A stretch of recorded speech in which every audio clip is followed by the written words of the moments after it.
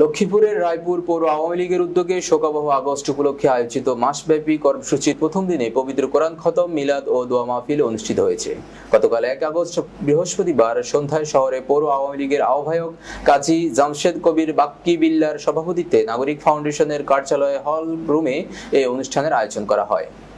এ সময় আওয়ামী লীগ ও অঙ্গ সংগঠন সমূহের নেতাকর্মীগণ, পৌরসভার মসজিদ সমূহের খতিব, ইমাম, মুয়াজ্জিনগণ, মাদ্রাসা প্রধানগণ, এতিমখানার শিশুরা সহ বিপুল সংখ্যক সাধারণ জনগণ উপস্থিত ছিলেন।